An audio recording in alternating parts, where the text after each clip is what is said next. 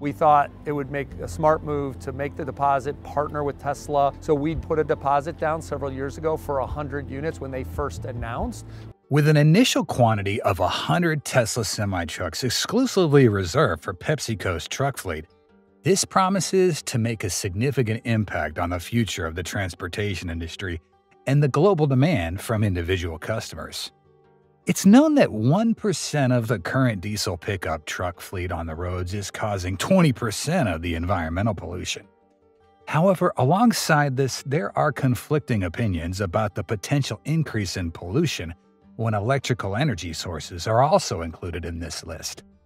Ahead of the anticipated production boom of Tesla Semi in Nevada in 2024, some insiders have disclosed issues that Tesla seems to have not previously announced, prompting the needs for solutions. What are those problems? Let's find out in today's episode of Tesla Car World. Welcome back to our channel. Before we begin, please show your support by subscribing if you haven't already, and ringing that bell so you won't miss out on any of our interesting videos in the future.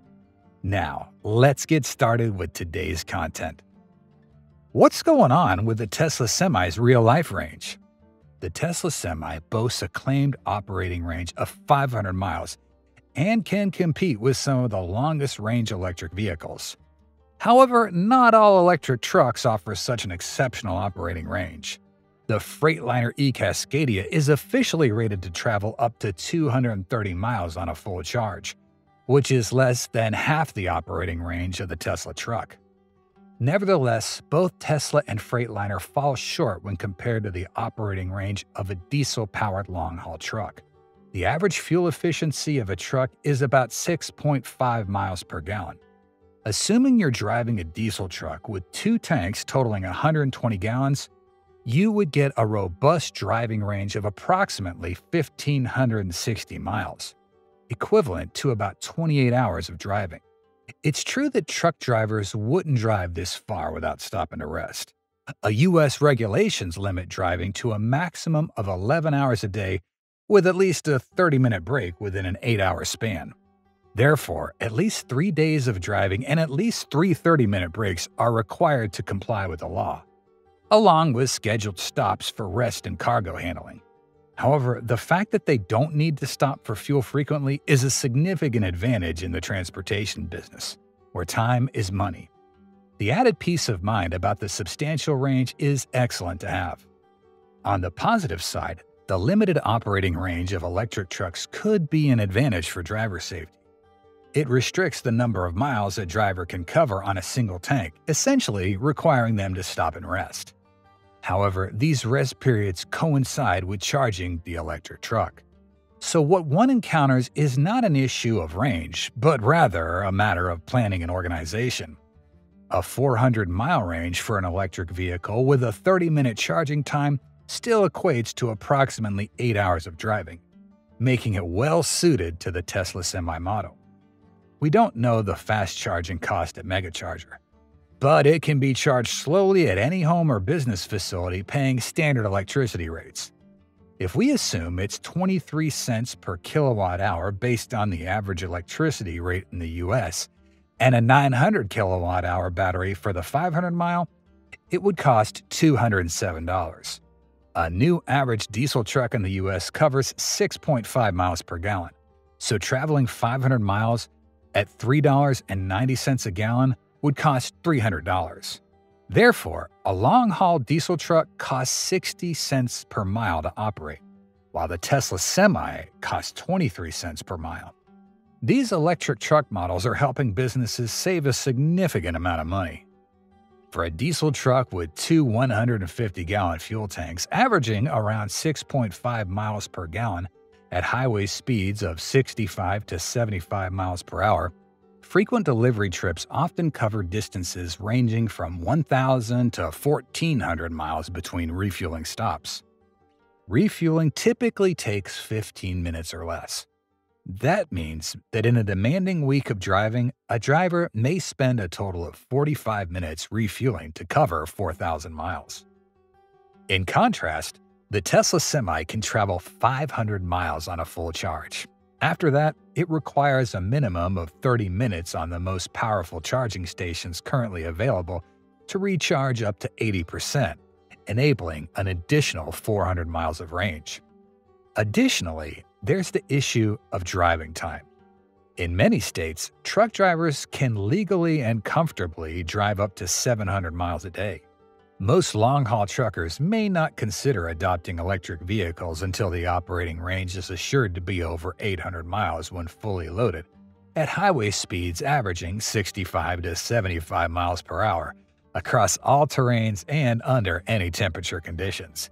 In this way, one could drive 700 miles a day and charge the vehicle during a 10-hour rest period. So, to cover 4,000 miles per week, you're looking at spending over 300 minutes sitting at charging stations, which is at least 5 hours where the driver is not getting paid, compared to 45 minutes for a diesel truck.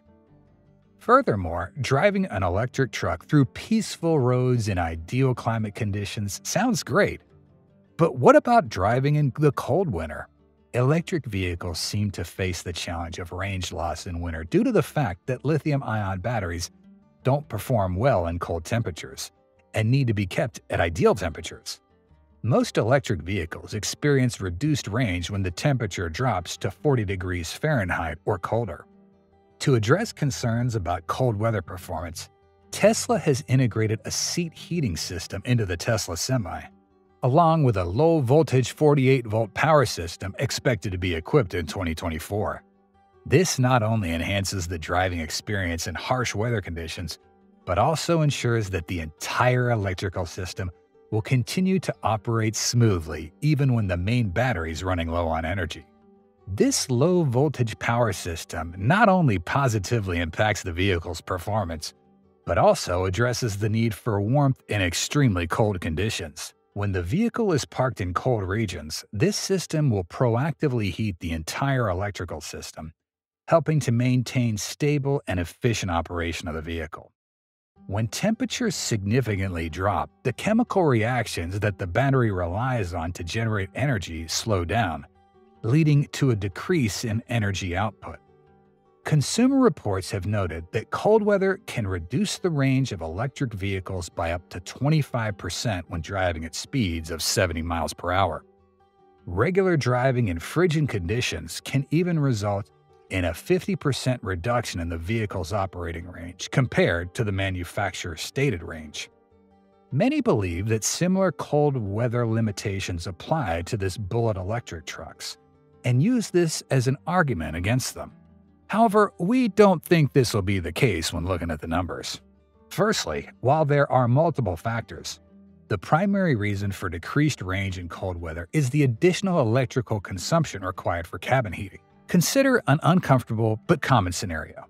Imagine a temperature of -10 degrees Fahrenheit with low visibility due to snow. You can only drive at 50 miles an hour. Most electric vehicles operate efficiently at this speed and can achieve around 5 miles per kilowatt hour. This implies that the vehicle consumes 7.5 kilowatts at -10 degrees Fahrenheit. Even cars with resistive heaters would have to operate in electric resistance mode, consuming maximum power. Meanwhile, the Tesla Semi is reported to have a consumption rate of 1.7 kilowatt hours per mile and is said to be equipped with a 900 kilowatt hour battery. The electric vehicle EV drivetrain has an efficiency of around 90%. Discharging the battery generates heat, as does the motor. This means that approximately 8.5 to 11.1 kilowatts of thermal output will be produced. This is already much more favorable compared to the heating requirements for a passenger car. Moreover, the form factor is also crucial. A 900 kilowatt hour battery has a large physical size. To enhance cooling efficiency, especially during fast charging, and reduce the weight of the casing, pipes, and wiring systems, the battery needs to have the lowest possible surface-to-volume ratio. It's no surprise that the Tesla Semi packs its batteries more like a cubic block than the typical skateboard configuration in consumer electric vehicles. This means that more thermal energy can be recovered rather than being lost to the environment. The cabin of the semi-truck is not significantly larger in terms of overall volume compared to a large consumer electric vehicle, and has fewer windows since it is ultimately designed for a maximum of 2 drivers. Therefore, I doubt that climate control will require much stricter management. Even if heating is needed twice as much in a vehicle with more windows, the thermal output alone is sufficient to address this issue. Even if the thermal output cannot be used for cabin heating, which is unlikely as Tesla leverages this for vehicles equipped with a heat pump, the loss in operating range will be less than 10%. How do you think Tesla will solve range problems? Leave your thoughts below in the comments. We'd love to discover what you think. Why doesn't the Tesla Semi have a bed behind the driver's seat? When transporting goods across country, the truck's cab serves as the driver's home away from home. According to Freightliner, one of the largest long-haul truck manufacturers, a driver with an average of 45 to 65 may spend hundreds of hours in the truck each week. Therefore, the interior of the truck must meet the needs of the driver, keeping them safe, alert, well-rested, and ready for the next day of driving.